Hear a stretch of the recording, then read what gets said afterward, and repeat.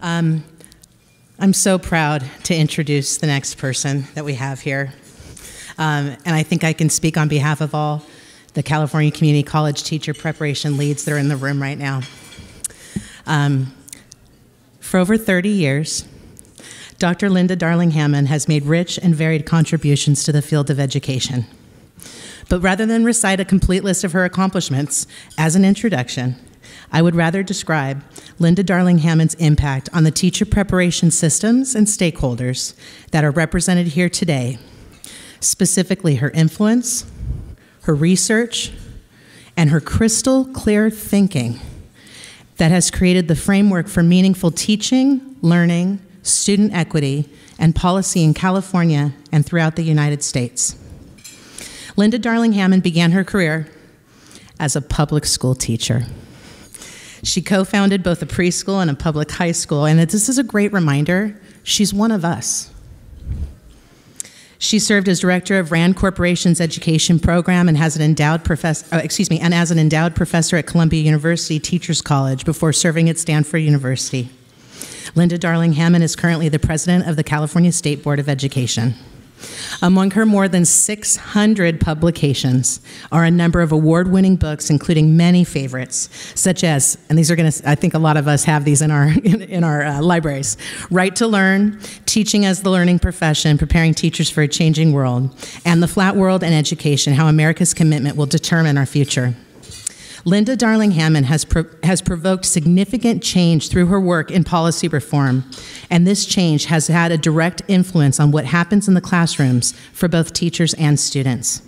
Specifically, her recent research has addressed the teacher shortage the shortage of teachers in the field, the need for high-quality teacher preparation for those going into the field of education, and most importantly, developing truly equitable classrooms and schools for our students in California and across the nation.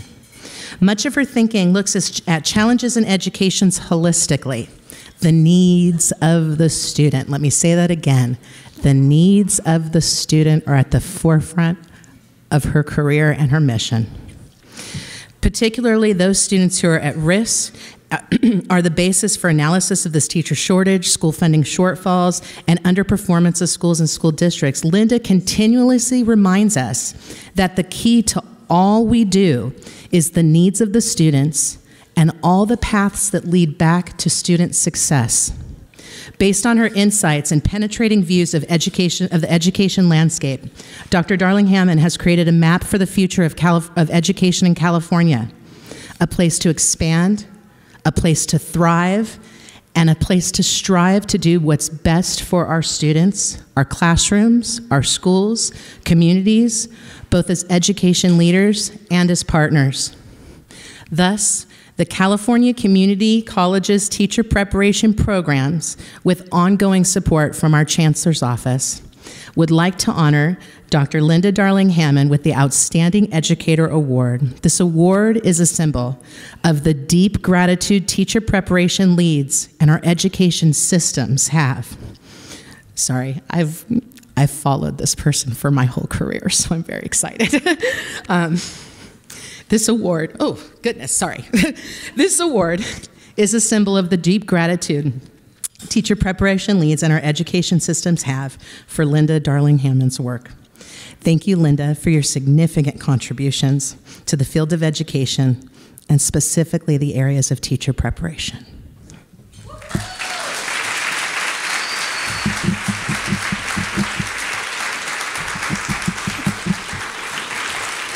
I was so worried something would happen to your award.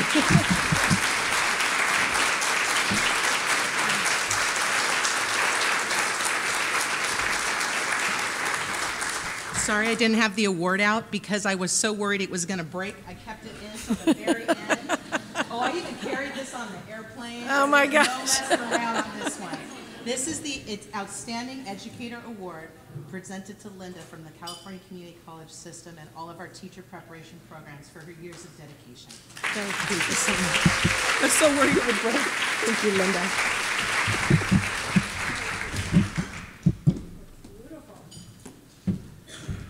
Beautiful.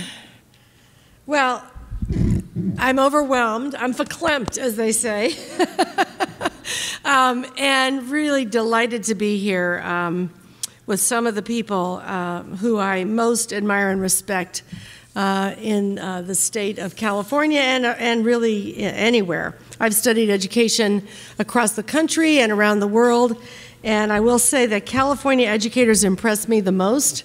You know, with all of the challenges, the budget cuts, all of the processes we've been through in this state, there are so many amazing people here doing the work that is the most important work in our society. Teaching is the centerpiece of a successful society. We don't always have that recognition as obvious here in the United States as in some other places. I did a book recently called Empowered Educators, which took me to 5 countries around the world, one of which was Singapore, where they think of teachers as nation builders, and where the chancellor, or where the president and the prime minister and the folks who run the government unilaterally raise salaries regularly so that teachers are as well paid as any other professionals in society. They don't even have to collectively bargain for that. They just see the value of teachers. And teacher education is a sacred trust, especially now as so much depends on those of us who are engaged in teacher education, because we're in a moment where the world is changing rapidly. You cannot succeed as an individual or as a society without high quality of learning. And teachers desperately want to do what is best for their children. They're in the profession not for the money. If they are there for that reason, they forgot to check the salary schedule before they went in. But because they want to make a difference. And to do that, they need the knowledge and the skills that allow them to meet the very different needs of every individual child.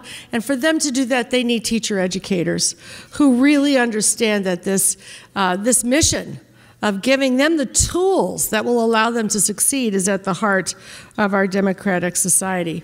It's a crazy and wild time in our country in many respects and in our world. But one aspect of this is that the pace of knowledge is growing rapidly, and the way in which our kids are going to use what they learn is dramatically different than what it was when I was growing up in a Midwestern city where people could leave school without a high school diploma, take their lunchbox down to the factory, do that assembly line work over and over again, and get a good salary, buy a house, raise a family, and have a good life. Those jobs are gone. Automation is, happening at a very rapid pace. I live in Silicon Valley. Driverless cars are driving around. The number of, they say truck driver jobs will be gone in 20 years. We just won't have that sector. Most employees will be working at jobs that haven't even been invented yet. I am a Stanford professor, and I hate to quote people from Cal Berkeley. I know they're in the house. Who's here from Berkeley? There's always people in the house, I know. But there are these professors at Cal who are doing this amazing research on the growth of knowledge in the world. And they found out that between 1999 and 2003, there was more new knowledge created in the world in that 4-year period than in the entire history of the world preceding. Think about that. And knowledge at about the year 2000 began to increase exponentially. Technology knowledge is doubling every 11 months, and that statistic is old, so I'm probably giving it too much time. It's probably shorter than that now. And so what does that mean? It means that we can't just say, here's what you need to know, and we're going to divide the knowledge facts up into the 12 years of school, and you're going to memorize a certain number of them each year and spit them back on tests and be ready for the world that you're going into. In fact, our young people are going to have to work with knowledge that hasn't been discovered yet, using technologies that haven't been invented yet, solving enormous problems that we have not managed to solve, that will keep our species alive on the planet, that will provide clean air and water and food and hopefully some peace among nations. So what we need for them to be able to do is the kind of deep accessing knowledge, having critical thinking and problem-solving skills, being their own managers of their learning over time. So it's not going to be the transmission curriculum, of course, that many of us grew up with. And the schools that we grew up in were designed, for the transmission of that curriculum. So we're at this moment where teaching is changing and the job requires much more sophisticated knowledge and skills. We have a very diverse student population with a growing range of needs. And so the job of teaching is increasingly complex, and the job of teacher education is to enable our society to move forward in this way. And nothing else works in education without a stable supply of well-prepared teachers. Nothing else works in education without a stable supply of well-prepared teachers. And quite often this work gets marginalized as though it's somehow people could magically appear and could magically do this complex work without the opportunity to learn. And in this case, when we think about how we help our candidates learn, they need to be in settings, they need to be in school settings that represent the world that they're coming into.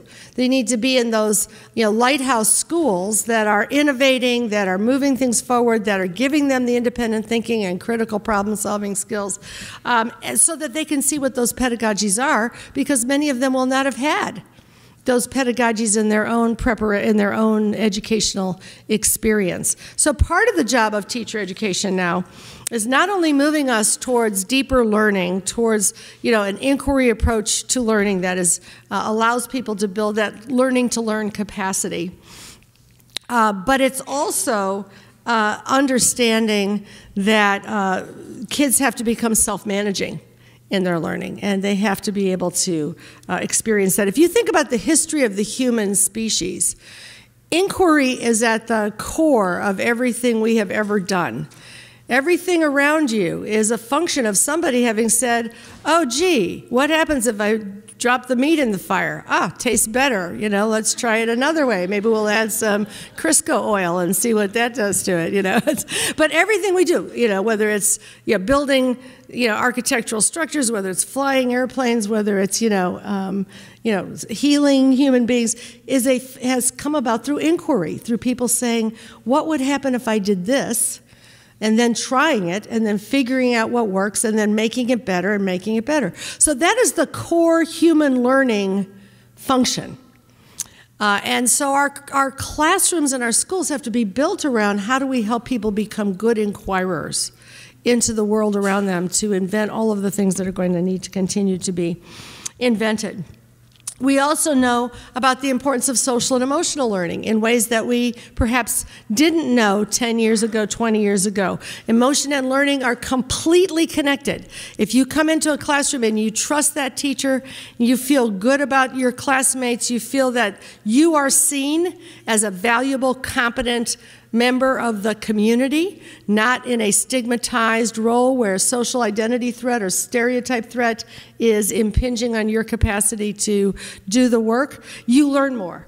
And if you come into a classroom where you are feeling insecure about how you're seen, what your relationships are, where you may have experienced trauma or adverse conditions outside of school, then you learn less well. And so we have to build classrooms and schools where teachers know how to bring strong social and emotional supports, identity-safe environments, restorative practices to the environment.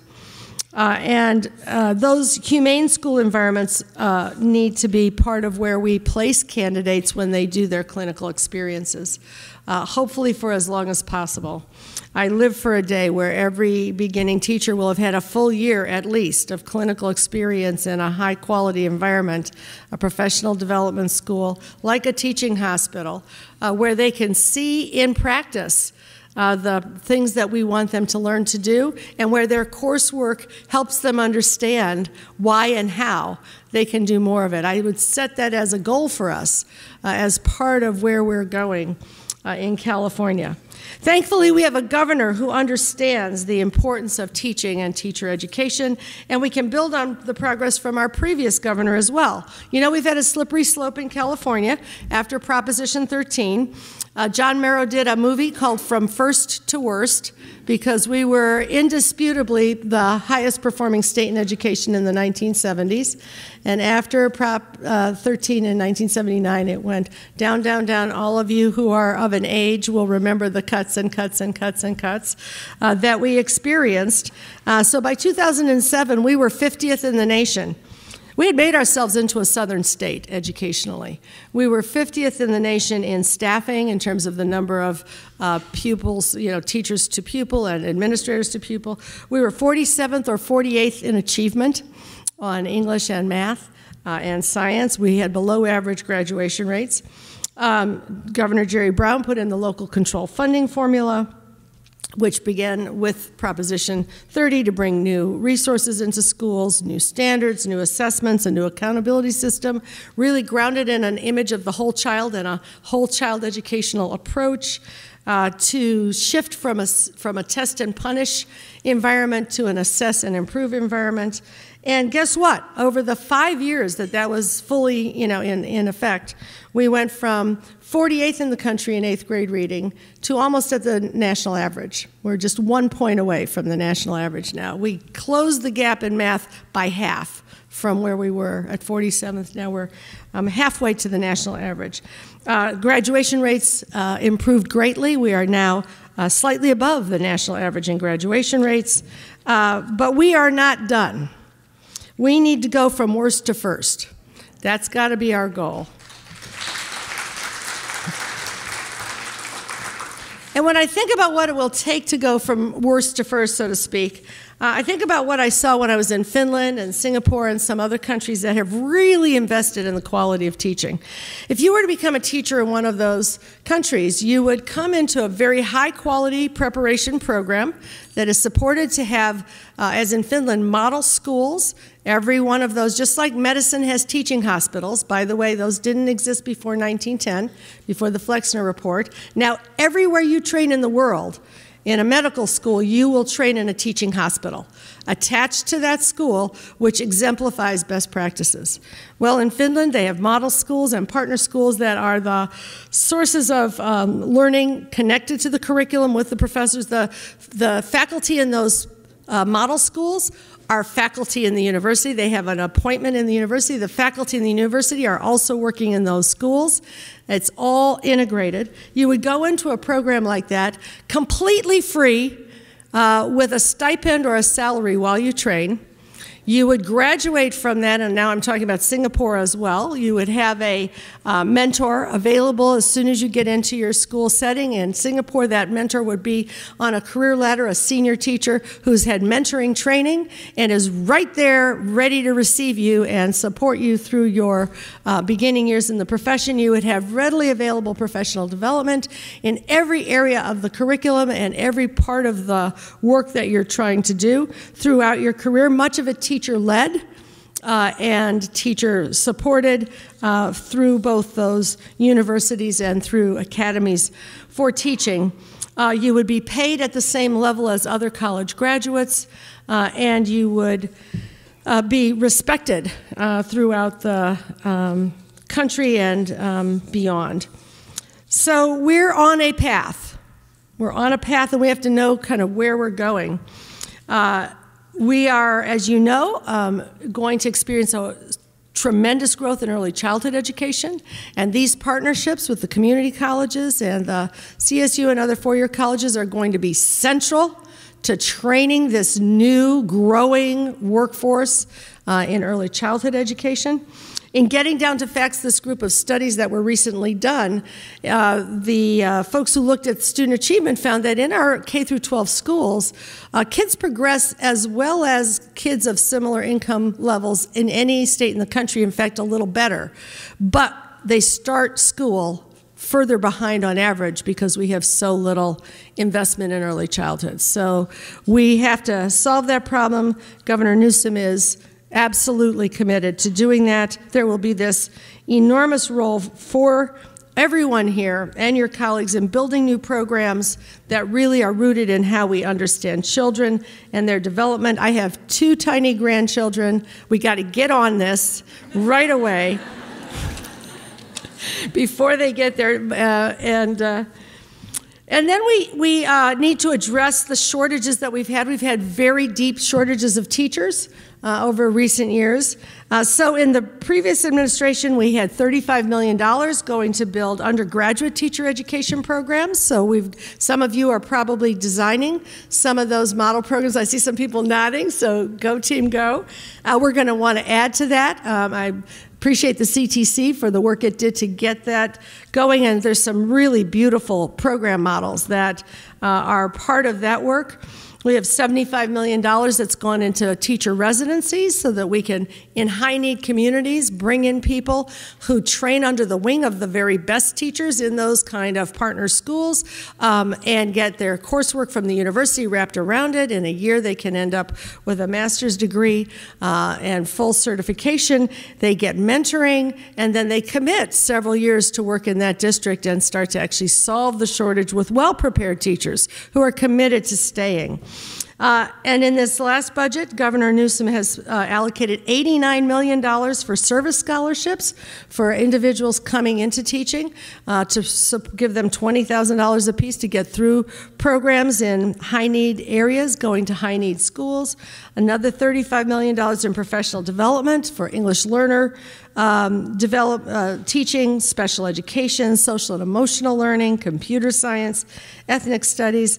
$200+ million for pre-K, which will grow over time to ensure that we have a well-prepared workforce. So we are on a path, and we won't stop until we get there, so that every teacher and every school leader in every setting from K-12 and beyond, I will say from pre-K-12 and beyond, has access to all the knowledge and all the skills they need to do the job they want to do for each and every child they teach.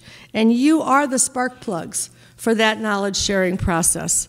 So I thank you for the work you do. I encourage you to redouble your efforts. I know you're already working, max speed, but really help us carry this vision forward for the state of California and for every student therein. Thank you.